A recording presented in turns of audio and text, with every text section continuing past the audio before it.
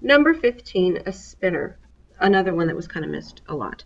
A spinner with 9 equal sections labeled 1 through 9 is spun 225 times.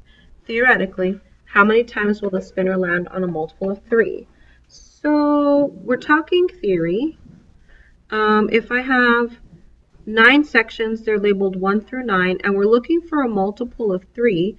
So 1 is not a multiple of 3. It has to be a number that's divisible by 3, not a factor or anything. Actually, I guess they are similar to factors. 3, 6, and 9 are all multiples of 3.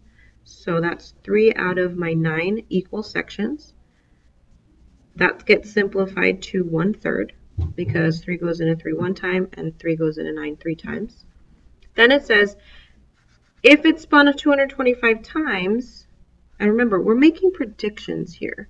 And anytime we make a prediction, we're going to make a proportion. And this is my unknown. This is not pretty, but I kind of just have to do the work. I'm going to multiply 225 times 1, which is super simple. That's 225. And then I'm dividing by this lonely number right here. So 225 divided by 3. 3 goes into 2 0 times. 3 into 22 is 7 times. That's going to give you 21. Subtract, oh, oopsie, bring down that 5. And 3 into 15 is 5 times. So my lovely answer is, if it's spun 225 times, I would expect it to land on a multiple of 3, 75 times. And in every whole number, the decimal is floating there at the end invisibly. So there you go.